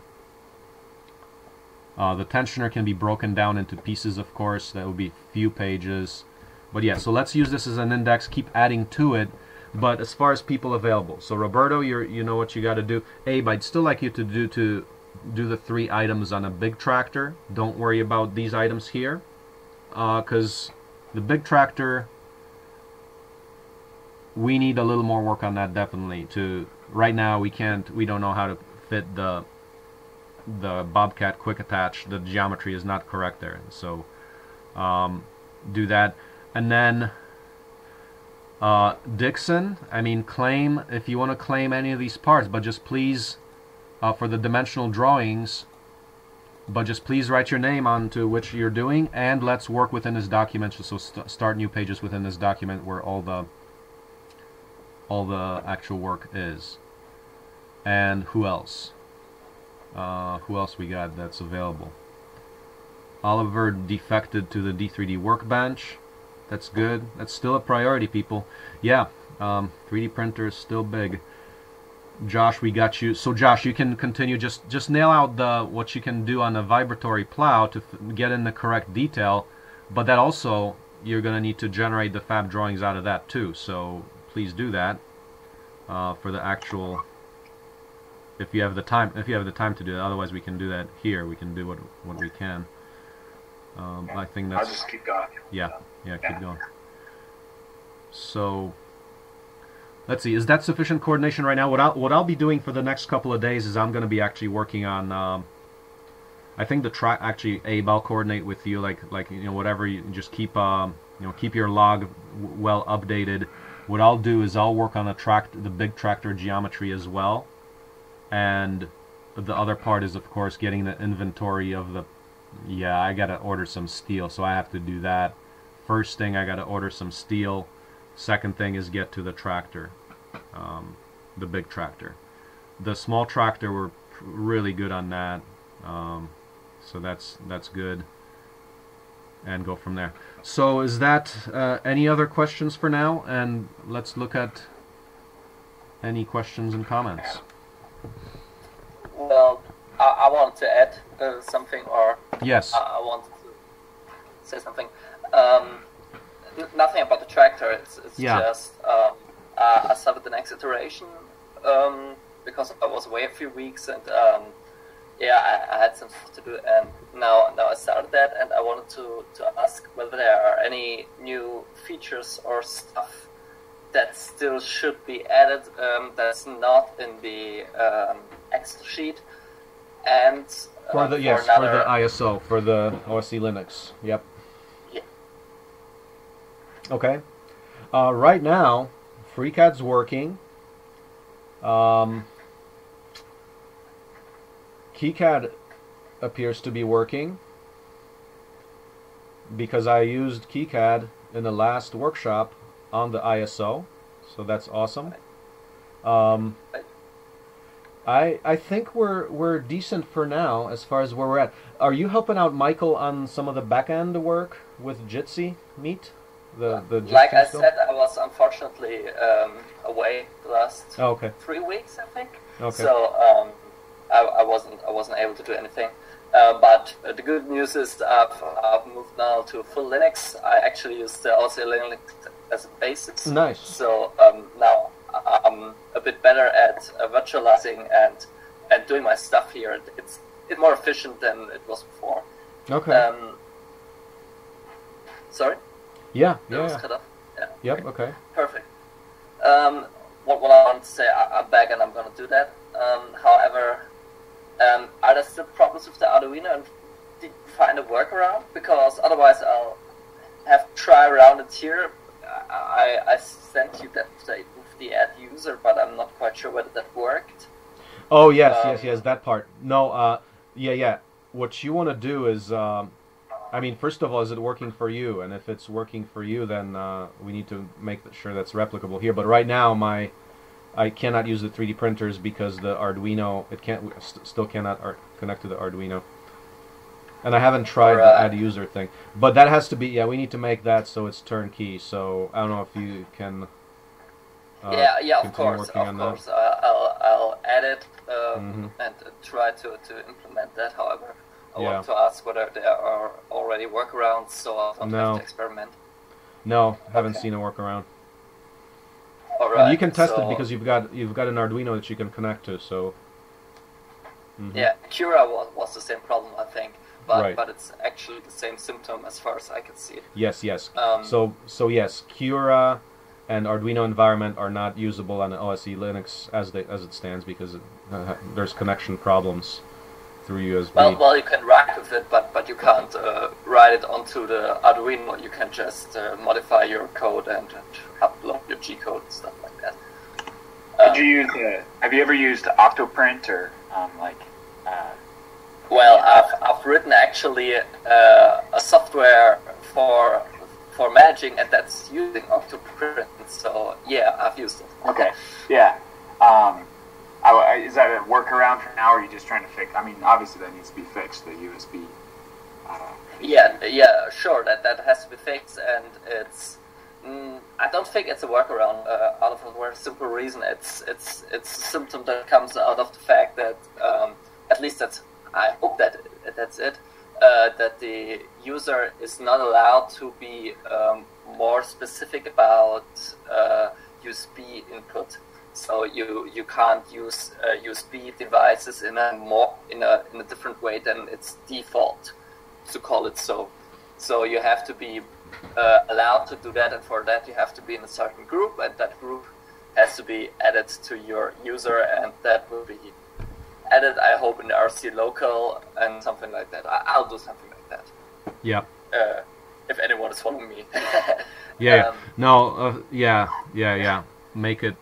We gotta make it turnkey. No problem. Sorry. Yeah. Perfect. It's gonna work perfectly. Yeah. I'll hope so. Okay. I'll try it. All right. So really, no features, nothing. No, so far we're perfect. Anything. No, that's good. Thank you. I think we're good for now. Can you change the default background on OSE Linux? Yeah, I was able to do that right now. I have no idea why it didn't work before, and that looks far better, of course. So just the default Ubuntu one. Okay. Yeah, now it has the day one image you sent me, Marcin. Okay. No, that sounds good. Thank you. Let's continue. Let's just wrap up here. There are a couple of questions on the relevant QA, immediately relevant for the workshop QA stuff, quick attach plate. So Roberto's asking, can we reduce the length of the quick attach female plate, which means that thing that the implement's attached to, in order to fit the commercial QA male plates? The length of the commercial QA female plates is 45 inch, and instead of fit it to the bucket, we can fit it to the QA male plates. We reduce the length of the QA female in order to fit the commercial QA male plates. We can. Yeah, we can. That will solve the problem that you see before. Because now the female plate is 42 inches, but when you purchase the plate, it's going to be 45. So instead of cutting to 42, you can cut it more to fit to the male plate. You mean reduce the 45 to 42, just by doing it physically? No. It is already reduced in the current design. Yes. So I mean to reduce it more in order to fit the male plates, the commercial male plates. Yes, certainly. So we need to do it. Okay. Yeah, we can do that. So that will solve that issue. Yeah, I mean, the idea is that, here's the bottom line. It will work in general, it will work when the female part is larger than the male. It works. And we can, sometimes leave it like that. For example, if we want to be ambitious and put a wide, full-size bucket on microtrack, we can do that. I mean, the mount, as long as the pin on the bottom of the female is correct, the bucket will work. It will get locked in. Now, it will be much wider than the tractor, but that's fine. And we can work with it with basic things, like, for example, going forward and backwards is absolutely not a problem. But if you start moving side to side, the bucket will want to shift on you, but it still will be held by the bottom pins. But on the other side, if the female part is smaller than your male part, then you're not going to be able to fit it onto your male part. That's just the generalization. So, yeah. But what you asked, a question that you asked, yes, we can reduce the female part, cut it to size like we need it. And there's a case for not doing that, however, because if we want it to remain interoperable between LifeTrack and MicroTrack, then the idea is you don't want to reduce things because then they wouldn't fit on LifeTrack full size. So it's, you do it case by case, see what makes sense to do.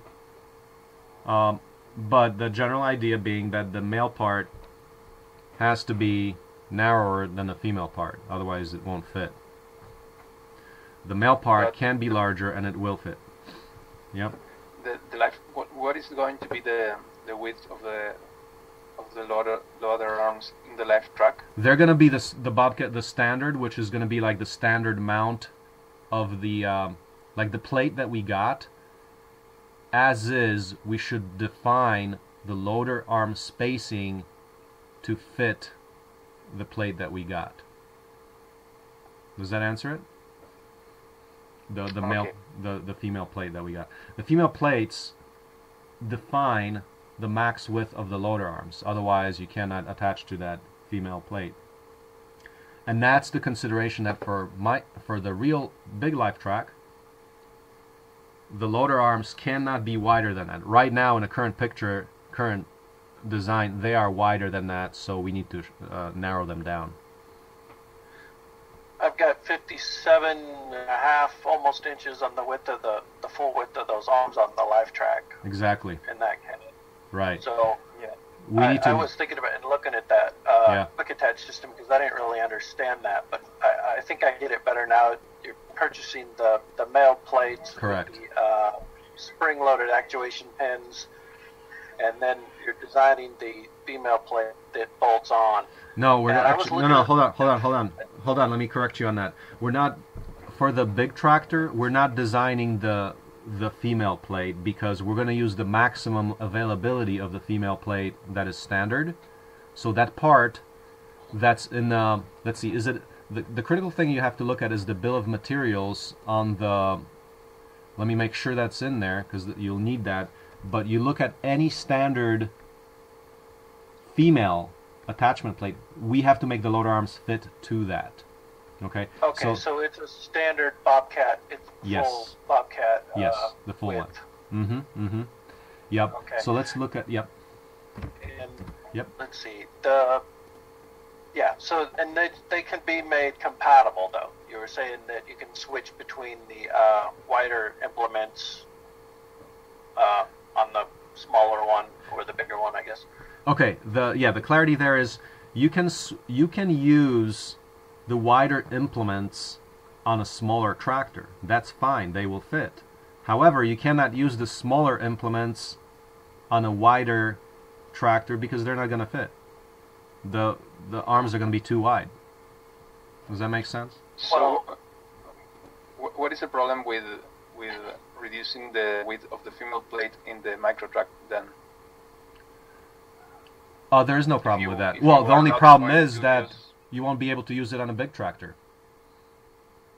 But I think that you just said that you are not going to use the the implements of the micro track on the big tractor?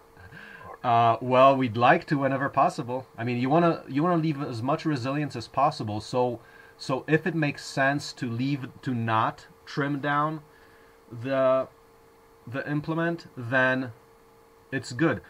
Okay, but you have to take a look at specific examples. Like, for example, we don't want to go, like for the digging bucket on the micro track, we don't want to go more than 42 inches because the whole point is that we're supposed to get into tight spaces.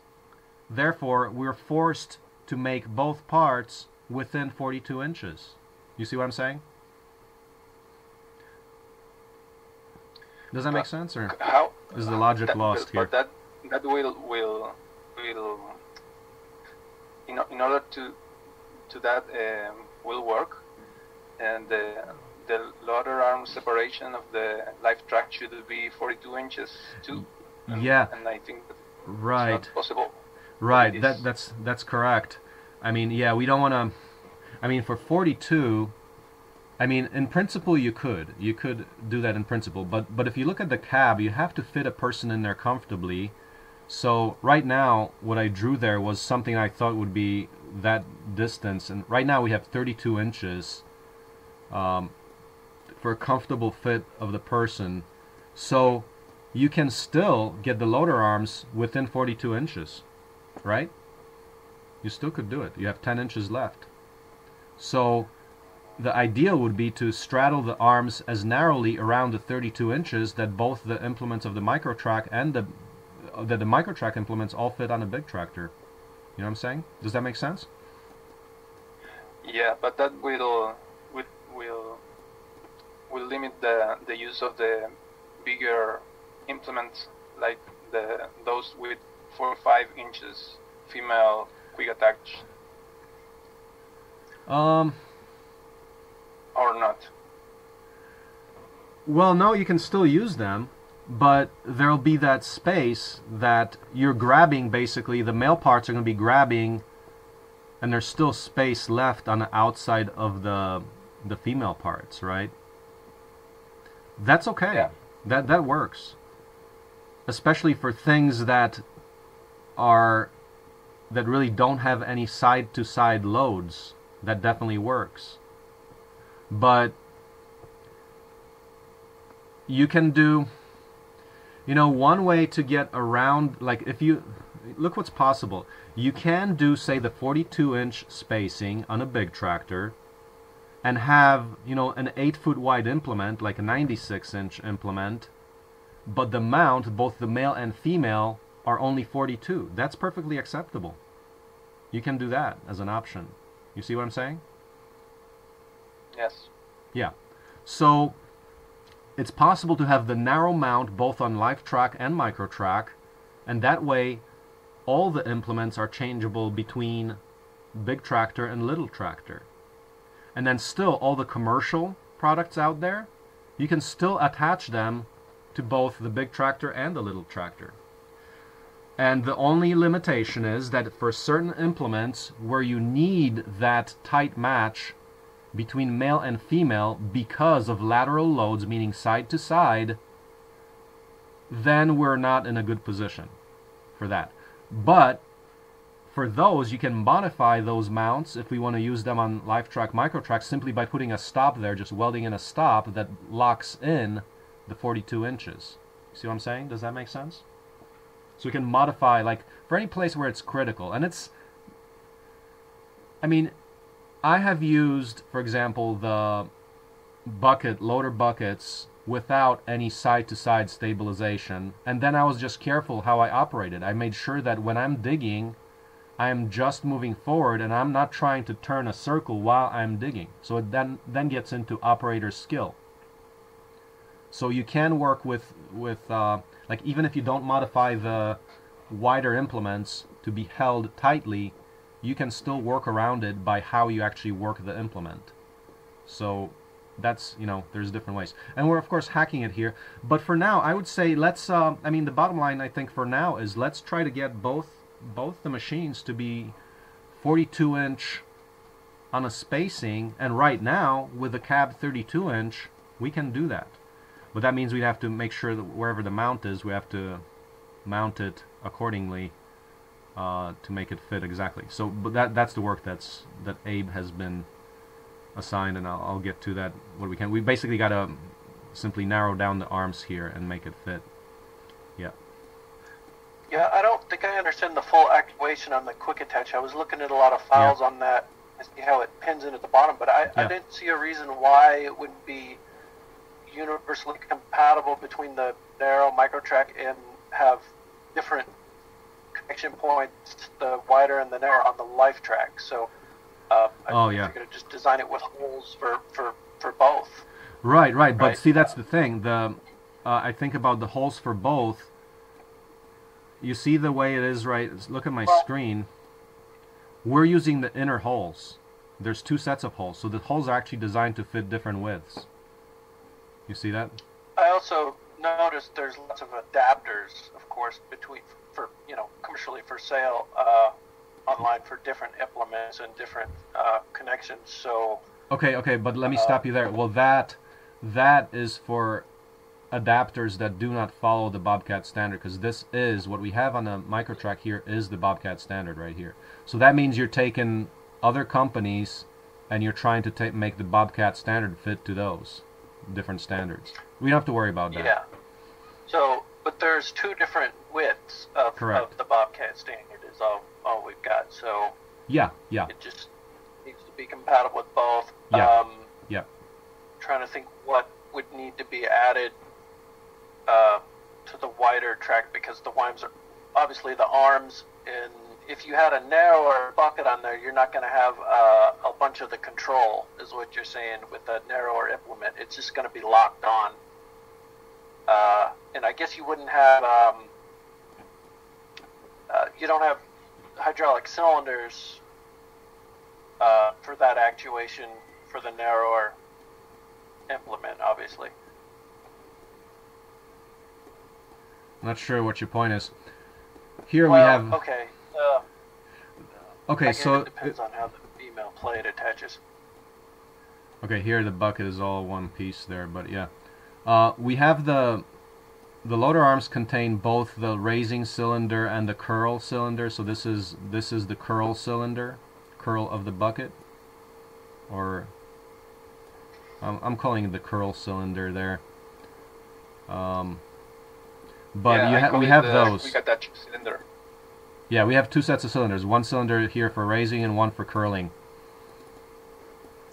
Okay, and on the life track, some of that needs to be added yet, I guess. Oh yeah.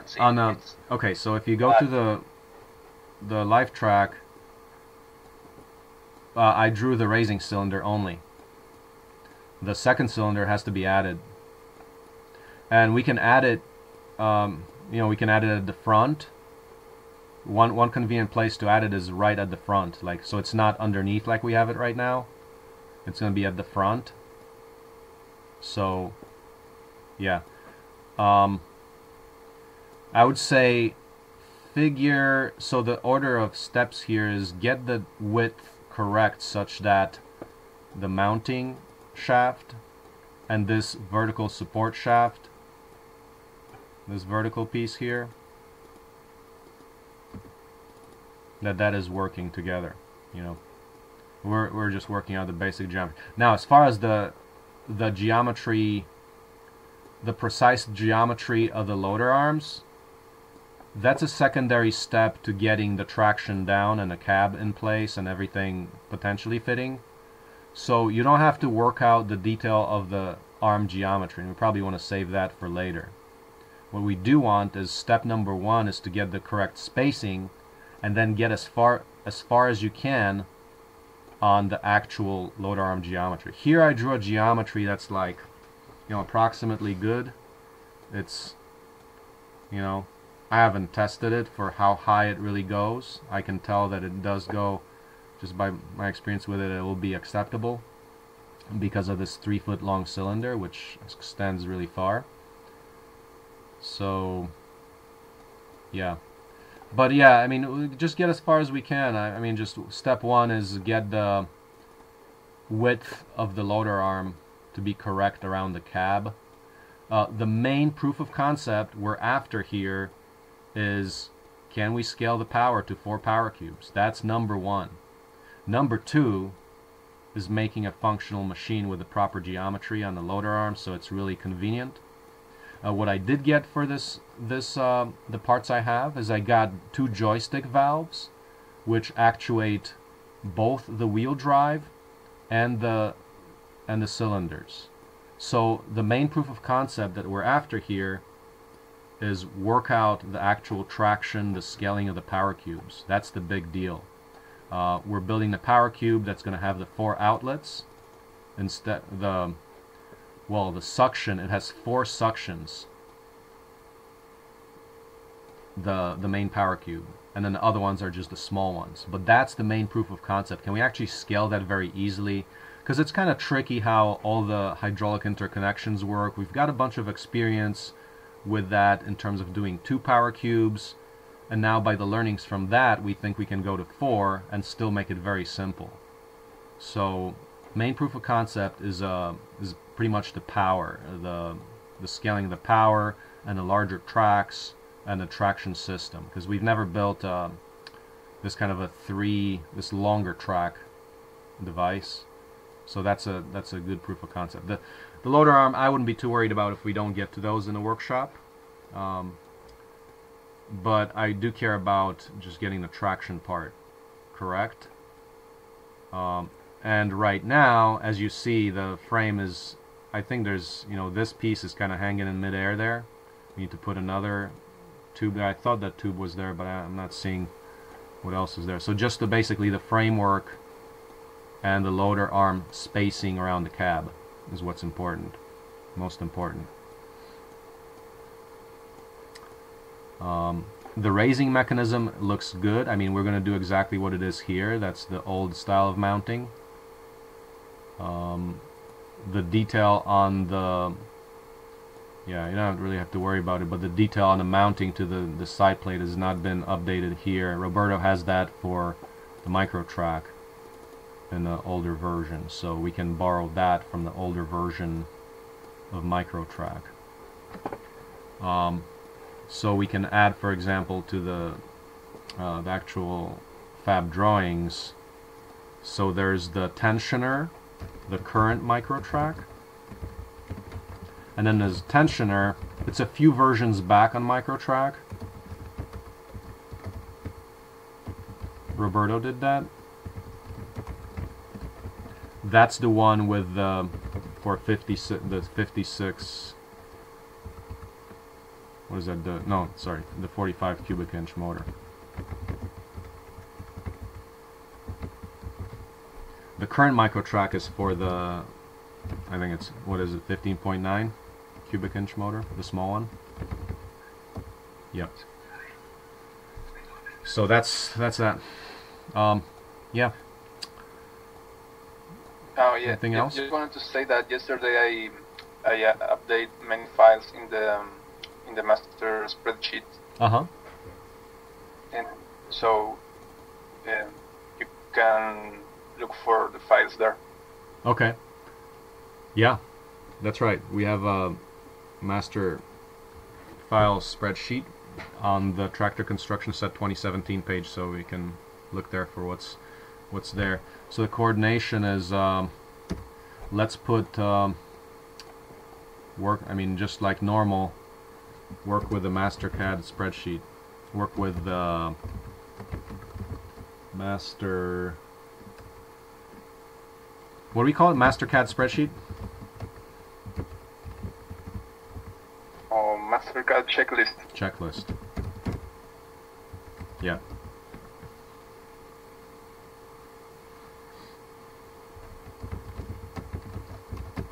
Okay. Anything else?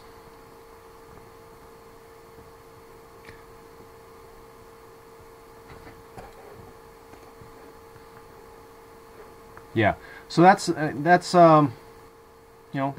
it. The interesting part is for our system at Open Source Ecology, we're going to try to, as always, we make the life harder for us because we're always saying, what's the whole system's ecology? Like, how do one thing fit on another thing? So that's why it's harder. And as we're doing this, we're trying to make make it as universal as possible so things fit on both devices, and that's kind of the problem statement we're dealing with right now. So it's a little harder, but it's definitely worthwhile to make it work for both, so that you always have backup and resiliency and redundancy. That's a good design principle. So with that said, I think that's all we could do right now. So altogether, we're looking for a very nice event. We're definitely building upon the former work with the tracks. The tracks work, power cubes work. I mean, things are working.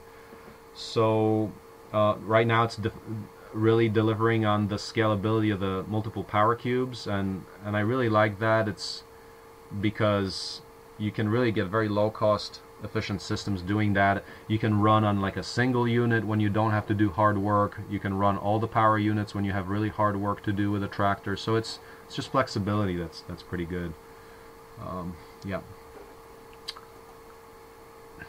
So I think we can quit right there unless there's any questions. So let's coordinate. Let's use the spreadsheet, this allocation slide number 3, the dimensional drawings, to coordinate, and then Abe, if you can just tackle the geometry of the big tractor, and then Roberto, you got some of the finishing detail on the micro track. Dixon, if you can put your name to any of these fab drawings, and we got work on a vibratory plow, which we're paying attention to the vibratory plow. It's a nice example of a simple implement, and second is we want to use that. So if there's a real dog fooding case, we have to bury 1,000 feet of electrical wire, which is basically like a backup power system for the off-grid seed eco home. So that's what we're doing with that. And the bucket itself, I mean, we're going to be testing that here in Katarina around the seed eco home, just various different things. So I'd like to see further development of all kinds of implements. I really want to get that baler developed for the hay work and pelletizing work. So the baler is going to be one of the projects we want to take on as soon as we can. I don't know when we can do that, but some of this haying infrastructure. And I think at this point the goal is that the micro track and live track are fully ready to do site preparation work for any of the future house builds that we do. In the previous builds, we just haven't used our tractors for the site preparation work. So this is a time to step up the game to be dog fooding more of our products here. All right. Anything else to wrap up here? I still have a question. I have meanwhile tested the links that you have put to the towards the icons on the OSE Dev workbench page, and it seems I cannot access that. Oh, you can't. Can you check that permissions? Maybe? Thank you. Yeah, let me check those permissions there.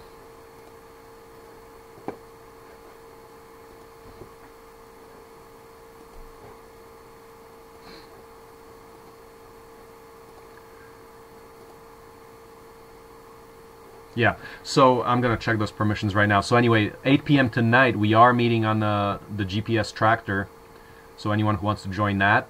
Otherwise, yeah, we can wrap up here if there's no more questions. I'm going to change those permissions right now. So thanks, everybody. And I'm going to quit recording and change those permissions there. And next meeting Tuesday. Next week, same time.